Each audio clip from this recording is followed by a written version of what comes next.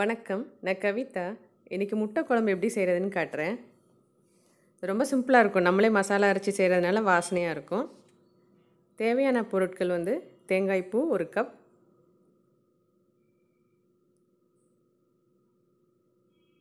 முந்திரி பருப்பு 10, கசகசா 1 டீஸ்பூன் எடுத்து தண்ணியில் ஊற வச்சுருக்கேன். அப்போ தான் நல்லா மைய அரைப்படும். கொத்தமல்லி விதை 2 டீஸ்பூன், வத்தல் 10, பெருஞ்சீரகம் 1 டீஸ்பூன், கிராம்பு 4, ஏலக்காவும் எடுத்துக்கலாம், பூண்டு பல்லு 10, இஞ்சி 1 இன்ச்சு தோல் உரித்து வெட்டி வச்சுருக்குது, முருங்கைக்காய் 1, உருளைக்கிழங்கு வேணாலும் எடுத்துக்கலாம், கத்திரிக்காய் எடுத்துக்கலாம், பட்டை, ஒரு பல்லாரி பொடியாக வெட்டி வச்சுருக்கேன், ஒரு பெரிய தக்காளியும் வெட்டி வச்சுருக்கேன். இப்போ இந்த தேங்காய், மல்லி, கசகசா, பெருஞ்சீரகம், முந்திரி பருப்பு, பட்டை, இஞ்சி, பூண்டு, கிராம்பு, வத்தல் இது எல்லாத்தையும் ஒன்றா அரைச்சி ஒரு பேஸ்ட் ரெடி பண்ணிக்கணும். அப்புறம் 3 முட்டை எடுத்துக்கோங்க, கருவேப்பிலை எடுத்துக்கோங்க, தாளிக்கிறதுக்கு கடுகு உளுந்த பருப்பு எடுத்துக்கணும். இதான் நம்ம அரைச்சி எடுத்த பேஸ்ட்டு. இப்போ ஒரு சட்டியில் நல்லெண்ணெய் ஊற்றுங்க. நல்லெண்ணெய் ஊற்றி கடுகு உளுந்த பருப்பு போட்டு அது நல்லா வெடிக்கும் போது வெங்காயம், தக்காளியெல்லாம் சேர்க்கணும். இப்போ அது வெடிச்சிருச்சு. நம்ம வெட்டி வச்சுருக்க பல்லாரியை சேர்த்து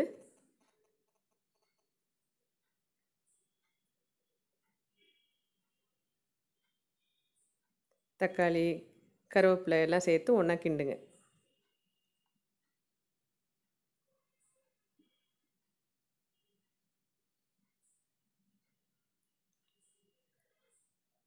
இது ரொம்ப வதங்கணும்னு அவசியம் இல்லை. கொஞ்சம் வதங்கின உடனே இந்த முருங்கைக்காயை உள்ளே போடுங்க. போட்டு லேசாக கிண்டி விடுங்க.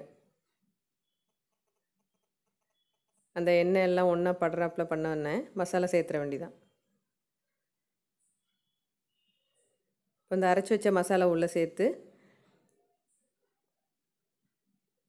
அந்த கழுவின தண்ணி, எக்ஸ்ட்ராவாக கூட 2 டம்ளர் தண்ணி, ஸோ மொத்தமாக 3 டம்ளர் தண்ணி சேர்த்துக்கோங்க. இல்லை கொஞ்சம் லிக்விடாக வேணும்னா கூட கொஞ்சம் தண்ணியும் சேர்த்துக்கலாம்.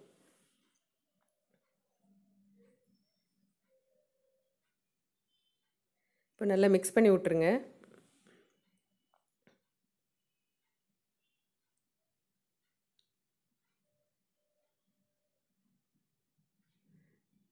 மஞ்சப்பொடி 1/2 டீஸ்பூன், உப்பு 1 டீஸ்பூன், அது தேவையான அளவு சேர்த்துக்கோங்க.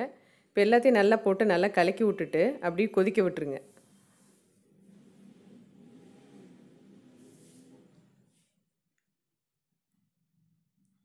இப்போ நல்லா கொதி வந்துடுச்சு. ஒரு 2 நிமிஷம் நல்லா கொதித்ததுக்கப்புறம் முட்டையை உடச்சி உள்ளே ஊற்றணும்.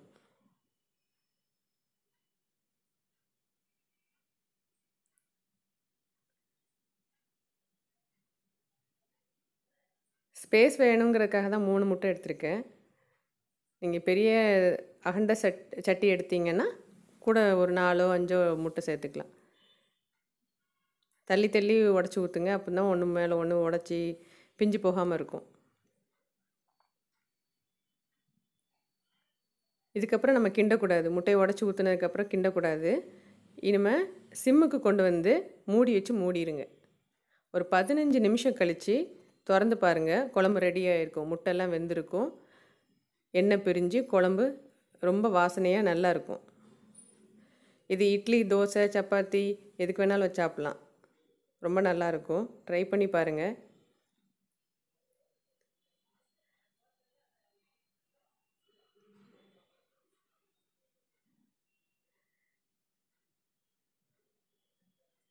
ரொம்ப சிம்பிளான ரெசிபி. நம்ம வீட்டிலே மசாலா ரெடி பண்ணிக்கலாம்.